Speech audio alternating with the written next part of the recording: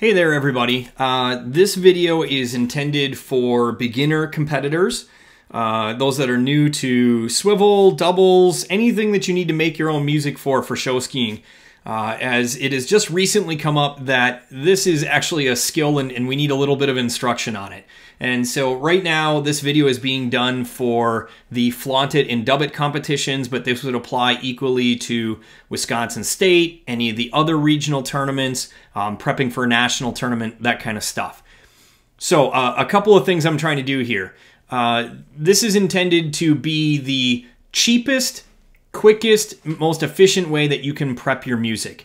By all means, if you know somebody who is good with IT, is a creator that does video editing or perhaps is into digital music and remixing and stuff, they're going to do a way better job than these videos are. And if you have that kind of friend, tap them for a favor and go and ask them to help you with this, because it'll make your life a lot easier. But as became apparent throughout the 2023 season, and this is mid-2023 when this is being recorded, you know, it looks like some people need a little bit of help with that. And so this video is going to have two parts. There's the short part and the longer part. Short part's about just converting formats and sending your stuff off, and then the longer part will be kind of the entire process. So first things first, you need to get your music from some source. And I know that the bulk of the United States has moved to streaming services. That is not going to help you out, okay? So streaming digital music such as Spotify or Apple Music or Amazon Prime streaming, that is not what you need to do here. You need to go buy your music from some high quality source. Now, somebody's gonna say right away, can't I just go rip it from YouTube? Well, you could. That's borderline illegal, so I'll just throw that out there to you. And even if you do grab it, the problem is that the audio quality tends to be somewhat low, and it will sound okay on your own equipment, but when it gets boosted up to 1,000-watt plus system at a ski site, now you're in trouble, and it tends to get fuzzy and distort. So spend the $1 or $2 and go and grab your songs from a high-quality music source. So what are those?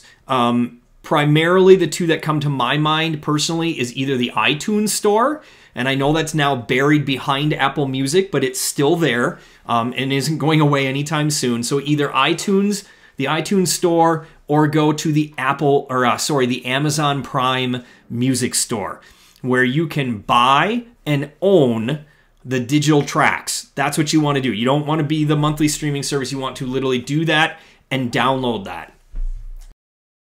All right, so this is the longer version of this video on how to do audio for your routines. And it's going to take a little bit longer dive into actually remixing a little bit with Audacity. And again, this is just scratching the surface, the very easiest way to do this, showing you how to extend a song out, you know, past 5 minutes for your routine. By all means, there are a lot more sophisticated ways to do this and a lot more sophisticated remixing that can be done. But if this is your first time doing this, or you're kind of new at it and you just need to get something ready, this should be a good guide. So you definitely need to get a program called Audacity. It is free for Macs or Windows. Completely free. You go to Google and search for Audacity download, and get that program downloaded and installed on your computer. Again, doing this on a mobile device is very difficult to do. It's not impossible, but it's a lot harder. You really need to do this on a laptop or desktop computer. I would not suggest a Chromebook either. Windows or a Mac, and Audacity, again, is free. If you are a Mac user, I would make a suggestion if you look down at the bottom of the screen here for this program called Sound Studio. It costs you a few dollars. It is available directly on the Mac App Store. You don't need to go somewhere special to download or whatever. You can purchase it using your Apple ID, and if you're a Mac user, it's a great program.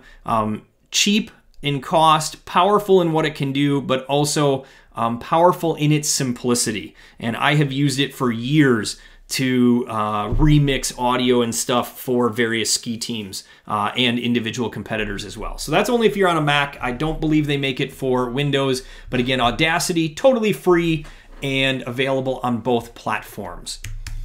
So once you have Audacity installed, You open that up, and this looks identical on a Mac or a Windows computer. It doesn't matter which one you're on. And we want to get the program, or not the program, sorry, the song that you have purchased or downloaded or wherever it came from into Audacity. And in the case that I have here, this song happened to come from a place called No Copyright Sounds, NCS. Just giving a little promo for them, mainly because it's totally free and it's copyright free, meaning you're not going to violate copyright doing it. Check out their website, No Copyright Sounds. Look it up on Google. That's where this came from. It happens to be an M4A file, and I'm going to tell my computer to open that up with Audacity. So, opens up, looks like this. You don't need to know what all this gobbledygook means. It's a waveform. It's the visual representation of the music. And as you can see, my music is only a little bit longer than 2 minutes and 30 seconds, maybe 2 minutes and 45 seconds. This song is short, and I need to get to 5 minutes. And a hint from me to you don't cut your music right at 5 minutes. Go a little bit over. So I always say have at least 10 seconds of extra music, and then you're good. So I need to add to this to get myself out to the 5-minute part. You can loop the whole song. I'm not going to go into the nuances of remixing and finding, prominent downbeats and stuff like that. I'm going to give you a really just quick kind of basic down and dirty.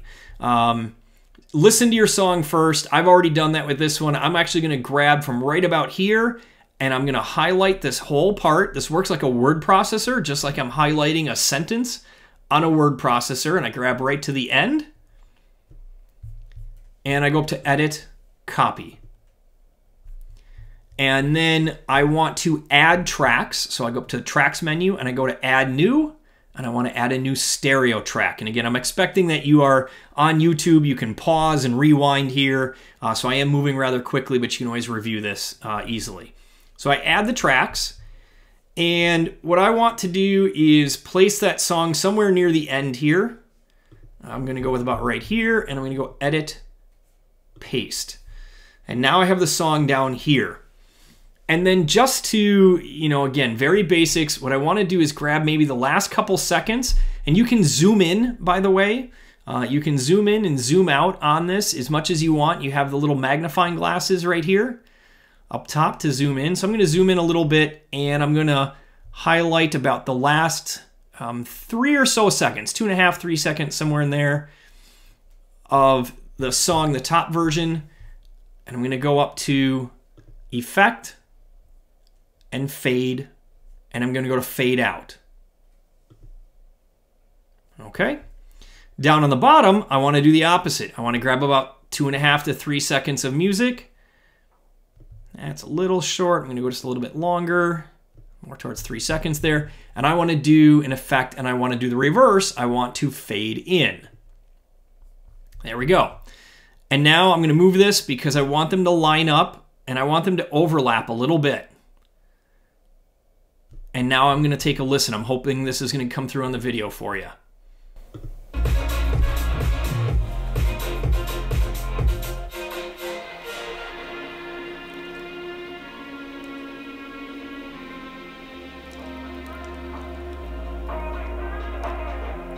Yeah, that'll work. No problem. All right, that is about all there is to it. I've now looped the song, have some fade, so it's a nice, dissolve from one to the other. And if I scroll out here, you notice as I look at the actual end of my entire piece of music now, I'm longer than 5 minutes, and I'm right at about 5:10. If I was at 5:08, that's fine. But I'm looking good. I've got one piece of music long enough. This could have been 2 different songs. That's always a possibility too. You can put 2 together. And string one song into a different song. But this is just the very basics to get you going. And now, just like the short version of the video, I need to finish up. I go File, Export. I want to export this as an MP3 file. Make sure you're at a higher bit rate. This is the one I recommend, 220 to 260. Give it a name. Please name it with your last name underscore first name, and then put down what it's for. This would be for strap doubles. Looks good. I know where I'm saving. It's going to my desktop. I got everything there. This will help out the audio crew at Tournament by having your name right away at the beginning. So it alphabetizes, and then what is it for? Strap doubles, swivel, pairs swivel, all that stuff. If you can put a little bit into the file name to help them out, they will appreciate that. And now click Save.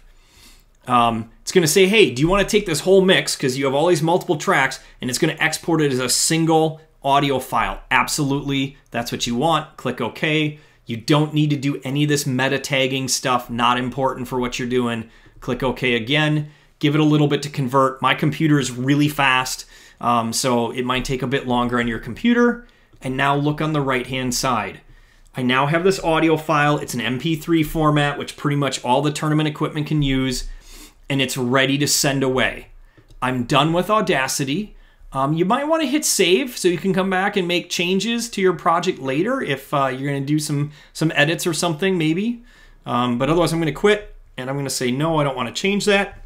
And now you need to get this to your tournament officials. How does that happen? There's a couple different ways, folks, and they should have sent you directions in an email or maybe on a PDF document of how to do that. The most common, easiest way is via email. So you would come into email here and create a new email, and whatever address they give you right here, and then give it a subject, obviously, tell them who it's from, and then you just need to attach it. These files, MP3 files, are relatively small, should send via email with no problem. So that's one way. The other way is potentially an upload site, maybe a Dropbox. Maybe it's a Google Drive or some other system they have set up, but they should send you those directions with a link. And so the example I'm going to use here is we're prepping, getting ready for a big Flaunt It and Dub It competition with Naughty Girl. And we've set up a Dropbox. I've actually been the one doing that, and I have a Dropbox upload site, and this was the link that we sent to all the competitors. Gives you a few directions, and it basically says, hey, add your files right here, and it's going to upload.